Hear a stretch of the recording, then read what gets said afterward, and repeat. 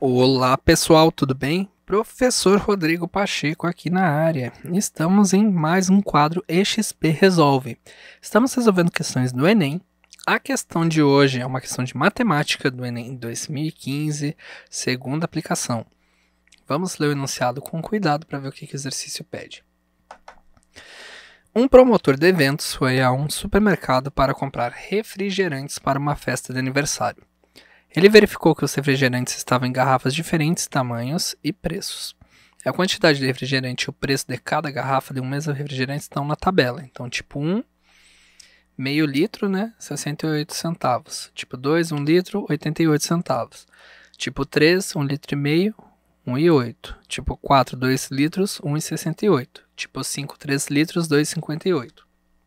Para economizar o máximo possível, o promotor de eventos deverá comprar garrafas que tenham o menor preço de refrigerante por litro.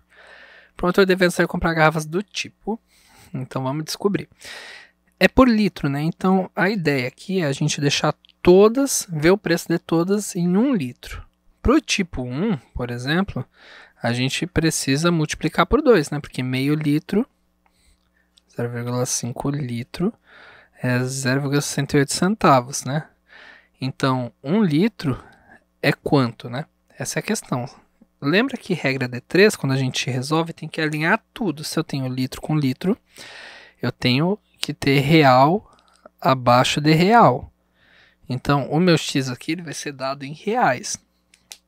Como que a gente resolve uma regra de 3, né? É aquele velho produto cruzado. X para cima e cruzado de baixo com o de cima.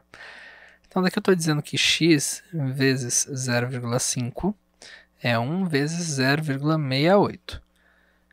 Eu posso passar esse 0,5 dividindo.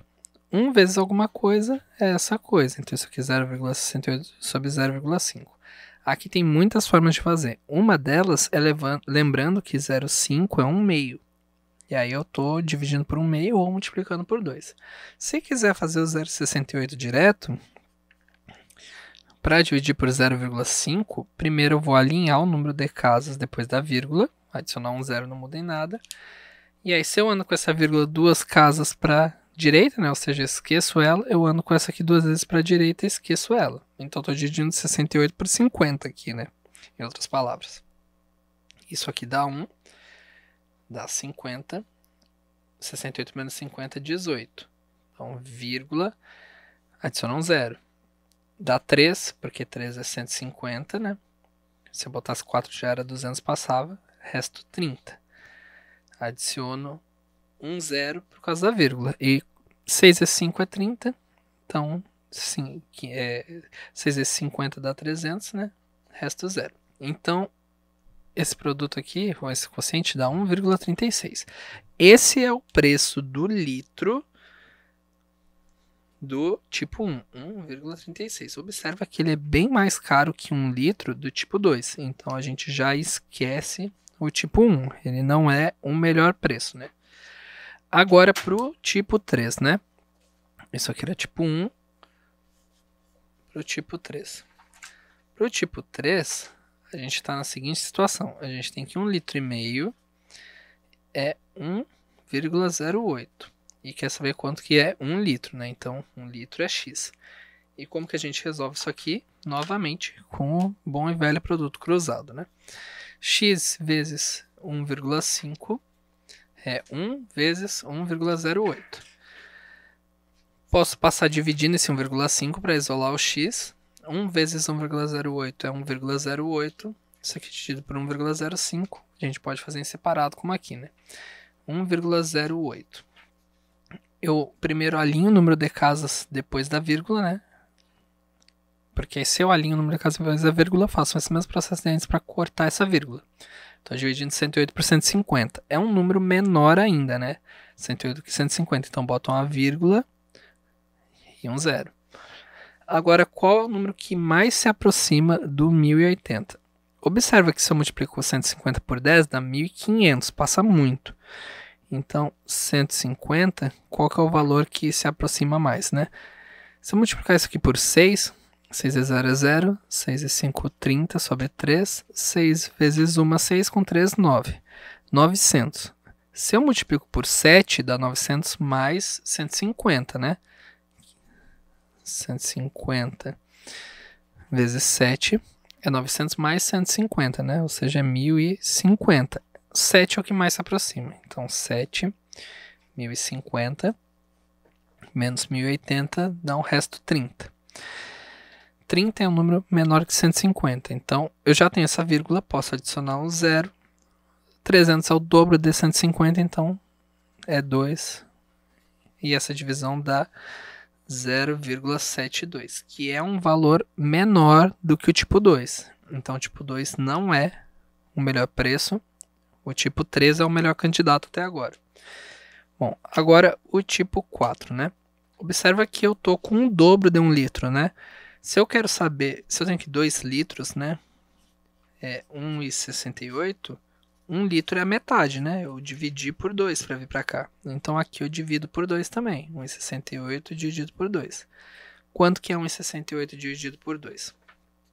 1,68 dividido por 2. Eu posso andar com essa vírgula 2 casas para a direita. Então, quando eu ando uma, eu boto um zero. Quando outro, eu boto outro zero. 168 é um número muito menor que 200. Então a gente bota um zero, vírgula, e adiciona um zero. Agora, qual que se aproxima mais de 200, né? 200 vezes 8, 2 vezes 8 é 16, então isso aqui dá 160, é o que mais se aproxima. 1.680 menos 1.600 dá 80. Como eu já tenho essa vírgula, eu posso adicionar um outro zero. 200 vezes 4 é 800, então isso aqui dá resto zero. Então, esse terceiro tipo aqui, aliás, o tipo 4 é 0,84. Observa que é um número maior do que o 0,72 do tipo 3. Então, esse também não é o melhor candidato. Por fim, a única situação que ainda pode ser melhor, né, é o tipo 5, né? Mas e aí, qual que é a conta que a gente faz? Muito similarmente essa segunda, eu tenho que 3 litros é 2,58. Se eu quero 1 litro, eu para cá dividi por 3. Então, aqui vai ser, o meu x, né, vai ser 2,58 dividido por 3. Agora, quanto que é isso aqui, né, essa divisão?